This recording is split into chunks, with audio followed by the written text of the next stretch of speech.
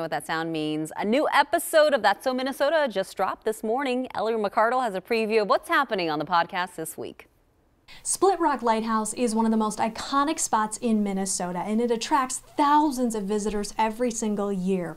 Well, there's a new guy in charge of it all. His name is Scriven, and he is the new lighthouse keeper.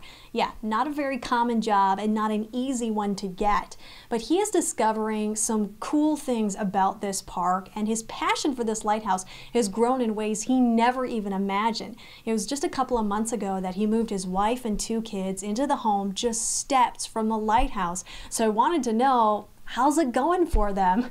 So I checked in with Hayes over Zoom. That is our conversation this week on That's So Minnesota. So hopefully you can listen. It is a very lively conversation.